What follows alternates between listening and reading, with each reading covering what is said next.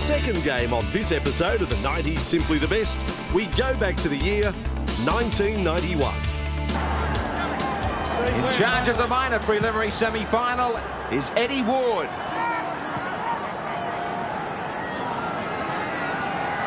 Already in 1991, it has been a win at home for both sides over each other, although the convincing result at the Bruce Stadium a month ago to the Raiders, 36-8. Meninga with the first touch of the semi-finals. How many more may he have over the next 4 weeks? Just inside their own 22, the Magpies. Beautiful sunny afternoon, but plenty of breeze around. Wayne Pearce, is it going to affect things down on the sideline? Well, it always tends to swirl around here at the football stadium. At the moment, it's tending to go more across the field, so it won't really be an advantage to either Canberra or Western Suburbs in this first half. Farah doesn't get it away cleanly. Belcher slowly getting back to some of his best form. The Magpies didn't give him 10 metres, said Eddie Ward. Trying to hunt up this try. Win from dummy half, swiveling up the middle. They're only 4 metres out from the Canberra line. Taylor, the architect so often. Langmack gets it out for Linton. The defence is holding, but they still have tackles up their sleeve. Taylor looking to get a short ball to Britt. Win is taken by Stewart. It's on the last. This time they will be able to go for goal from right in front.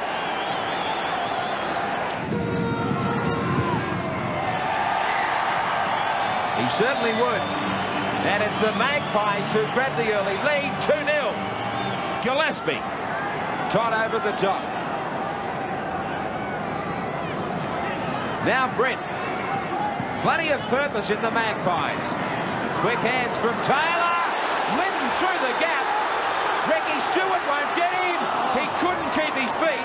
He had Stan Presby on the inside. He was ended up under the black dot. Now that was forward to Langmack, but West still might get it. Yes! Well, the ball looked forward to Langmack, but the Magpies are on line for an upset. That ball from the play the ball to Langmack was the one in question, but on the MMI replay, Meninga was there and Farah went straight through him. Andrew Farah, who has been a winning grand final member of Canterbury Bankstown teams throughout the 80s. Plenty will be spent over the next month, but he misses this one. That would have been an ideal comfort break. But they still have it, and it's 6-0 the Magpies over the Raiders. One more remaining. Langmack goes for a field goal, hooking around, it'll come back into whose arms? The Raiders are going to sleep. If they expect this match to fall for them, then they will be the ones to go. They're not doing the work. And this was unbelievable. There just isn't enough resolve there. Now have a look at this for a mistake. Very casual play there. He played the man and not the ball. That was fortunate that the Western Suburbs player, Simons, also had taken his eye off it. If they wanted a wake-up call, they just got it. Daly, Meninga, great ball to Martin. Beats the tackle beautifully. Of Devine, that's a great ball to Belcher. Talk about a wake-up call. They're all awake now. All of a sudden, they explode from their own line. It was Meninga who got them sailing. Seems to strike it well, but it's going wide. But the Raiders get an answer back. West 6, Canberra 4. Wasn't a good kick, but it's a big bonus for the Raiders. Lazarus quickly to his feet on the 22. Daly sights a gap and he put the foot down. Caught the shoulder check from Thomas. Penalty for stealing the ball.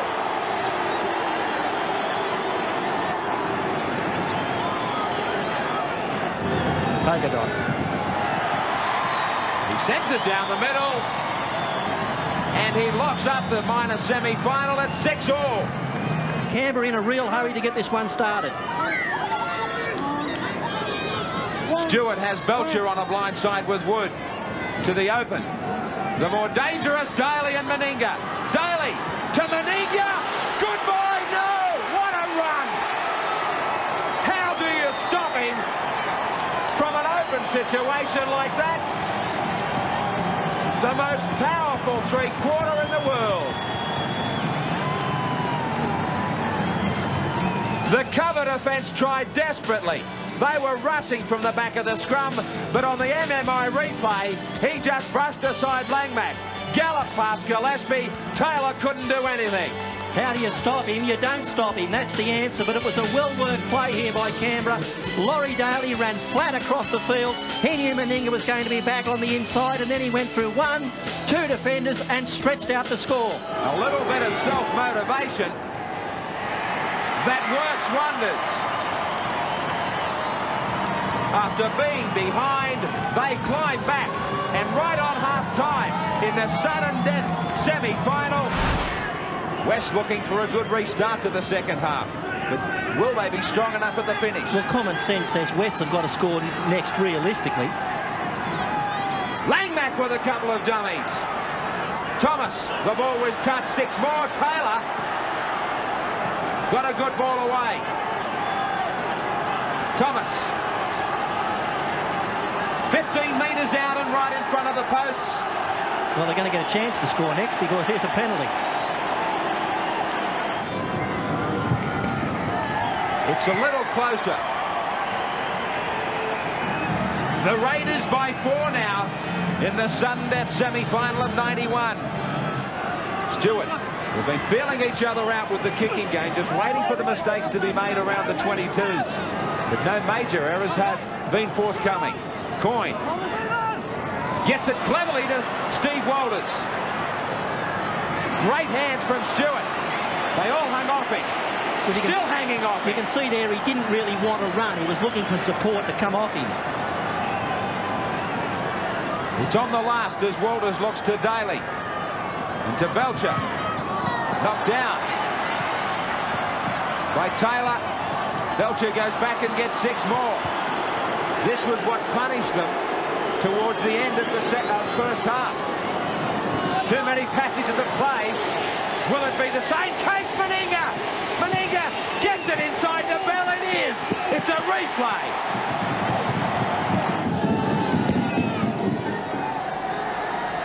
It is wide again. The tries are all important for Canberra to get it to 16-8 over West. Walters. Getting it back too, and touched by West. 6 more. Bradley Clyde into the clear. Just outside the 22, and they've got 6. Stewart quickly for Daly and Meninga. Now Meninga back to Daly. He gets it to Martin. Martin keeping it alive. For Boyd, Brett Boyd. Boyd is out there for Lazarus, right on the 22.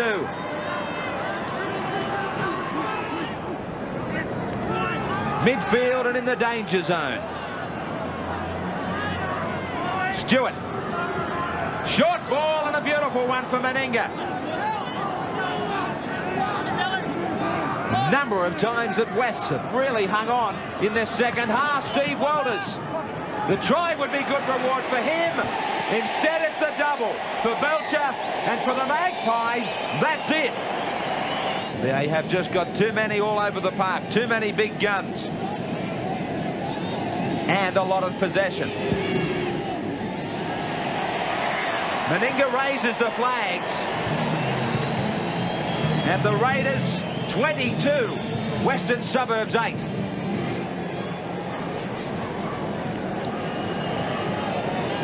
Stewart finally gets the call for a rest from Tim Sheens. Jason Gregory's the man on there, Graham. And Jason Gregory out there.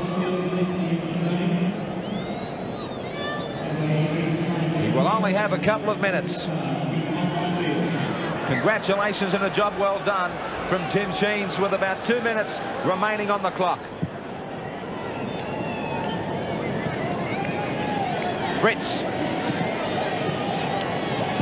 Fritz nearly getting through before a great tackle from Thomas puts him to ground. He's a real handful when he winds up. Barnhill spinning out of some tackles. Boyd.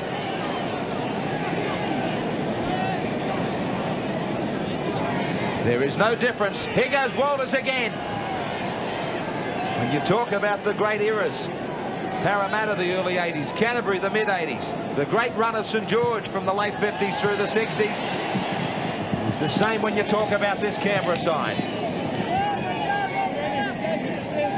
And Canberra have struggled for much of the season. They've only run into form in the past 3 or 4 weeks, and that must be pleasing coach Tim Sheens. I'm sure the timing is impeccable. It is something about late August and September that brings out the best. It would have been hard for them to have a good start to the year after the Kangaroo Tour and having won 2 premierships. It's pretty tough to keep your mind on the job, but now, business end of the year, they know what it's all about.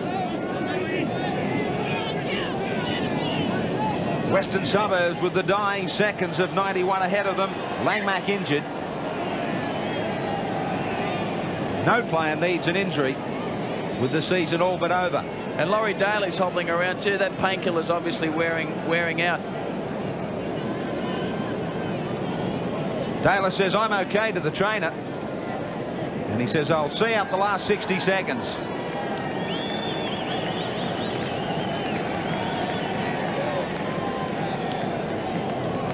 And it looks likely that Langmack will see out the last 60 seconds as well. Gregory. Especially the way they hung in this sudden death semi for so long. The 3rd game in 7 days. But it tells in the end. So did the possession, and so did this Canberra machine themselves, coached by Timmy Sheens. 22-8 to the Raiders, a double to Belcher, getting back to his best form.